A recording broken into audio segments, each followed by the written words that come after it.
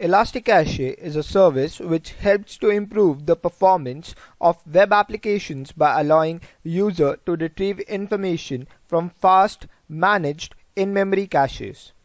Hey guys, welcome to another video of your favorite cloud learning platform, K21Academy, where you learn cloud from the experts. Now let's have a look at the agenda of this video.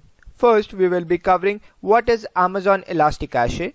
Then we will be moving on to different types of Amazon Elasticache. We have taken this clip from our step-by-step learning program on AWS Certified Solutions Architect Associate. Now let's hear from our expert. ElasticCache services. As the name suggests, the cache services for the databases. The third one, in-memory databases. So we can query the database with microsecond latency. It's very fast. If you want to maintain the cache and you want to have a faster access to the information which is stored in the database. Usually caches are used for read purpose only. Usually, but they can be used for the write also. For smaller write operations also they are being used nowadays, but then usually caches are used for read purpose, and the reading should be really quick in case of the caches.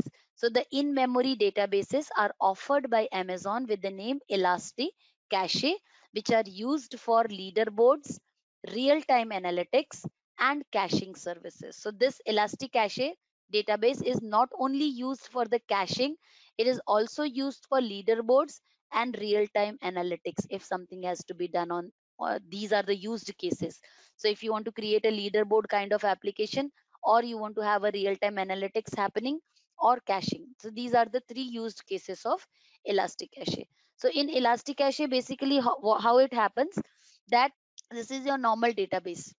Whenever your user via the application are trying to access the database in specific, the responses are slow. But if it is a cache that is being accessed by the user, it is fast. Why cache? Because so whenever there is a cache, so actually what happens, so whatever is the frequently used data from your database is kept in a RAM kind of memory, faster memory. It is kept over here. So whenever there is a read request being generated by the user, the information will be first searched into the cache. If it is not received by, like if it is not available in the cache, then the user will go to the database and will fetch the information. So if he gets it in the cache, the response will be very quick. Otherwise the usual latency will be taken if the database is going to respond. So that is a cache service. So when we are creating a ElasticCache environment in cloud, it actually helps you to improve the performance of your application, web application, because your user will be able to retrieve the information from a faster source, that is Amazon's ElasticCache. It helps you to set up, manage, and scale a distributed in-memory cache environment in cloud. Who helps you? Amazon ElasticCache service. This service of Amazon helps you to create a caching environment for yourself in the cloud. Set up, manage, and scale. You can do all these things. Now you know the meaning of these words. So you can create a caching environment for yourself in the cloud. It supports two open source in-memory engines, that is Redis and Memcached. It support, these are the two most commonly used one.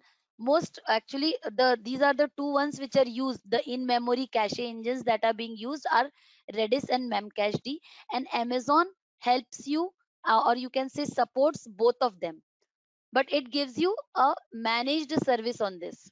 So it gives you Amazon ElasticCache Memcached and also Amazon ElasticCache Redis. Okay, so both the versions of ElasticCache services are available in Amazon. So when it is Memcached, so the general users who are actually working with Memcached, they know what this particular service is. So this is actually available in Amazon also for the same purpose. So it supports and use the multi-threading environment. So you can say parallel processing can happen. So there will be multiple nodes inside the cluster, and all of them will be working in the parallel processing model so as to respond to the queries of the user. The Memcached cache cluster supports both horizontal and vertical scaling. As I have told you, horizontal multiple nodes will be launched. Maximum up to 100 nodes for cache service can be launched. In a cluster, you can have 100 nodes. So this is horizontal scaling, and even it supports the vertical scaling. So the same node will be scaled up for the faster turnaround time. It is very fast and a well established service which helps you to create the caching environment. Similarly, your Elasticache Redis is also the caching service. So it is also engine Redis. It uses the Redis engine, and it also helps you to create a in-memory data structure store. So it can be used as a database, as a cache, or as a message broker, because in Redis, in Memcached you cannot perform any update operation, whereas in the Redis you can actually do the update operation also. That's why it is said that it can act as a database, not only as a cache. It can even act as a database, cache, and a message broker. So it can perform all this. It is a single threaded application. The cache service, this cache service is single threaded, and it creates read replicas which gets replication asynchronously. It can have 6 nodes. 6 Redis nodes can be have in a shard. So this is what your Elasticache service is. We hope that you like the video. We have put on everything about the certification, including the basic concepts that you should be knowing about on this 8-week learning path for AWS Certified Solutions Architect, where we start from the very basics like introduction to cloud. We move on to create cloud account, machine, and install CLI. Then we do security management AWS. Then we cover object storage options. After that, we move on to designing computing environment. After that, we cover load balancer, route 53 and auto scaling 1. And then load balancer, route 53 and auto scaling 2. After that, we cover networking and monitoring services. We follow on with database, server and analytics. We next cover application and messaging services. We move on with configuration management and automation. After that, we cover architecting on AWS 1 and then architecting on AWS 2. To cover it up, we help you with your certification with tips and resources for clearing certification, then CV preparation, and then we also guide you through how to register for exam and prepare for the certification exam of AWS Certified Solutions Architect Associate. And after that, we help you with some sample questions and projects for Solutions Architect exam. We have a separate team for CV preparation and on-job support. So if you want to learn from basic to expert level, then we have a comprehensive step-by-step training for you that includes hands-on labs and exam prep and 1 year on-job support. If you are interested in this program, then I would highly recommend you to join our free class.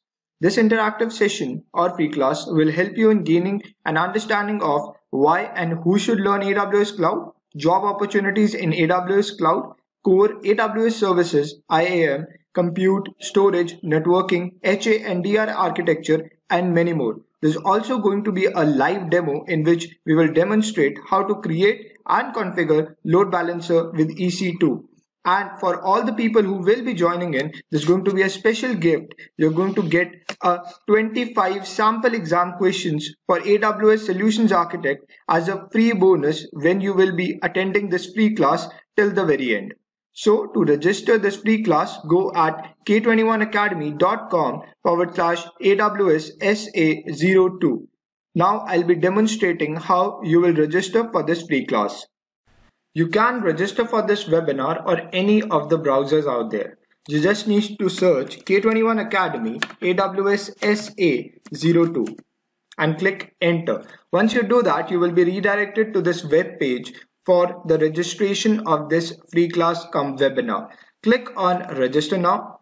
First, select the event date that you want to attend it on. Then enter your name and your email ID. After that, enter your phone number. Click on yes, save my seat. Once you click on that, you will be redirected to this particular page. This means that you are indeed successfully registered for the webinar. Make sure you are redirected to this page because then only you will be registered for the webinar. You can have a look at what you'll be learning in this webinar here as well.